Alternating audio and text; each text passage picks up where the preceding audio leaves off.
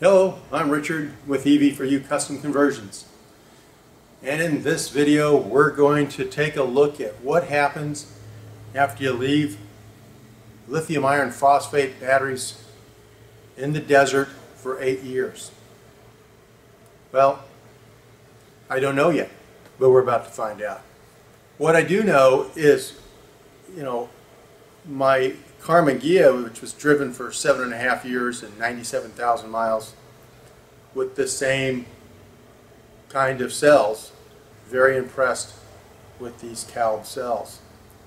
So anyway, and those cells, by the way, even though we sold the Karmann Ghia, we removed all the conversion components and they are now in my bug, and all those components are still on the road with over 100,000 miles on them.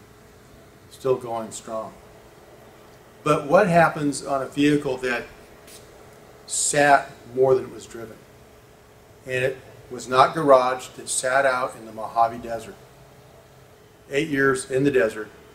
Let's see what happens. And this is just another video in this series, so we're not going to know, the bottom line yet. We're going to see, this is taking a benchmark. Let's see where these cells are today, and then once we get the motor back from being repaired, we're going to have an opportunity to cycle these cells, and that will be the true test. We'll run them and see how they perform. We know a lot about this vehicle because we happen to have featured it in a video, so we have a lot more documentation than we do on most vehicles. So we know exactly how this thing performed 8 years ago, and it's going to be interesting to see how it compares today. So here's the cell legend from the operator's manual, and it shows all 38 cells. It shows that there's a fuse between the pack, and then there's also a fuse going to the inverter. And so we, all the cells are identified, the wiring's identified, their location, and we've numbered them.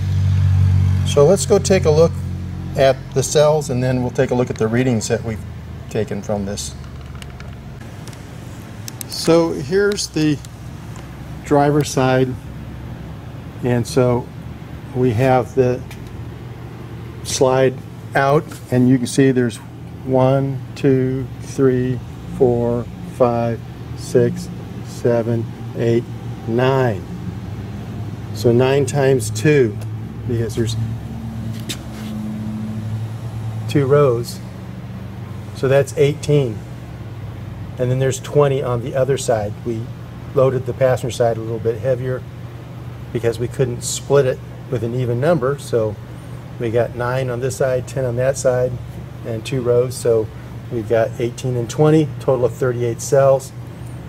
And this is just how they looked. All that we've done is we put a meter on here, and that's kind of hard to get my arm in there and read the meter and everything, so I didn't film it. But you can see how we've got the covers here, so if this cover were to come down, it can't short out. We loosened the straps so we could pull these out. We've got both sides extended at the moment, so we'll walk around the other side and take a look at it. But yeah, we've now taken readings off each of the cells. So you can see the foam on the ground for me to kneel on. Old guy, don't like kneeling on concrete.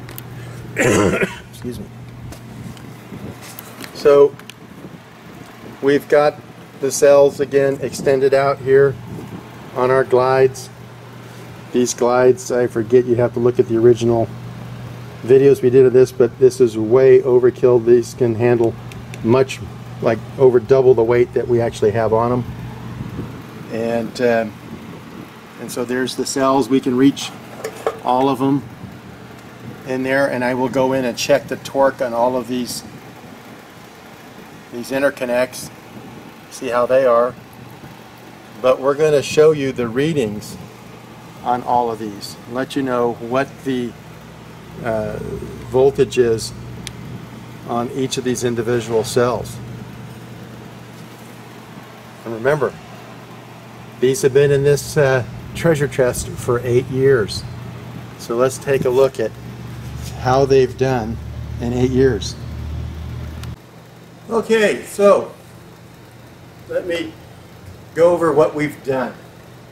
What we did was we measured the pack voltage back at the disconnect switch and the negative. So we didn't measure at the pack, we measured at the inverter, at the switch. And so the voltage in the back was measured at 125.8 volts. That's what we measured a month ago when we got the vehicle. And so we just got around to doing all this, and so I measured all 38 cells as per the cell identification that you saw on our original legend. And so you can see they all 3.3 volts, 3.1 volts, 3.29. We have two that were at 3.28. And so I have the breakdown right here. There were 17 cells at 3.3 volts for 56.1 volts. We had 8 that were 3.31 volts for 26.5. And if you do the math, you'll see that we've done some rounding. And we've got 3.29, 11 of those for 36.2 volts, and the 2 at 3.28 for 6.6 volts, which add these up, that gives us 125.4 volts. So we have a discrepancy here, a discrepancy here of 0.4 volts, and that's due to the measuring and rounding. And some of those terminals, the parts where I was putting my probes on may not have been the best connection, so might be a little bit of an error there, but basically you can see that the current pack, the way it's sitting, I don't know how many, I don't know the state of charge. I don't know how many amp hours have been drawn out of the pack, if it was completely charged and just left sitting. I don't know. I don't have any of that provenance. But I do know that this is the current status. And so what we're going to do is, as I just mentioned, is I'm going to torque all those interconnects, and we're going to slide everything back together, snug it down, and then we're going to continue to wait for the motor to come back. And once the motor is returned from being repaired and upgraded, we're going to, the next thing I have to do is we're going to plug the pack in and see if it'll charge. So we're going to top it off, and then once the motor is received, we're going to cycle these cells. Go out and use them and discharge it and charge it. And we'll do a few cycles, and then we'll again go back in and check the, and we'll do it on the low side. We'll check it not on the top end but at the bottom end, and see what it looks like. But I pretty much knew without doing these individual readings, because you take this voltage here and you divide it by 38, that told me that it was basically, that 3.3 volts, average. And so I knew things were where they should be. So that's good news so far. But the real test will be in cycling these cells and seeing how they respond and seeing the current capacity.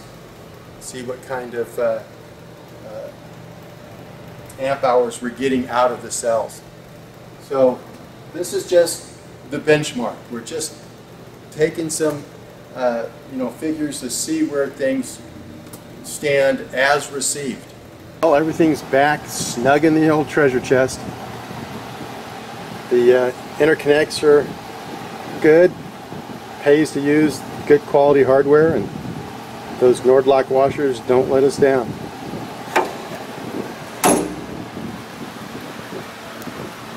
There she is.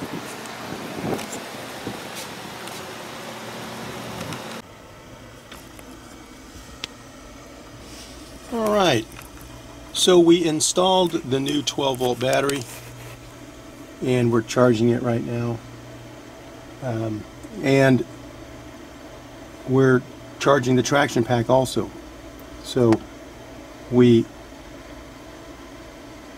checked the pack voltage, we checked the individual cell voltages, and so we've recorded all that, but there's no way to know what the state of charge is. So now we're charging the pack, and that's the current going into the pack. It's a 2.5 kilowatt charger, and we're charging at 110 volts. So, 110 AC. So we'll see how much I zeroed this out. So we'll see how many amp hours we put in, and so that's the next step until we receive the motor and can, cycle these things. But we want to start off with the pack full, because like I said, there's no way to know what the state of charge is based on the voltage alone. This was a unique conversion in a lot of ways, and especially where the charge port was. The original owner of the vehicle, he actually put a piece of blue tape right there. He was very specific where he wanted that charge port. And it was 100, he wanted a 110, a stage 1 charge port. And, tried to talk him out of it, not a good idea to put a charge port in the bumper. And so since we converted the car, and we had originally, after we mounted that in the bumper, or after we cut the hole for it, we had painted the bumper because the bumper needed some freshening up, so we removed it and painted it. So we know that, an example of why you don't want to put a charge port in the bumper, that the back end, either he hit something or something hit him. But, that's what bumpers are for. So anyway, it's there. That's where we're plugged in currently.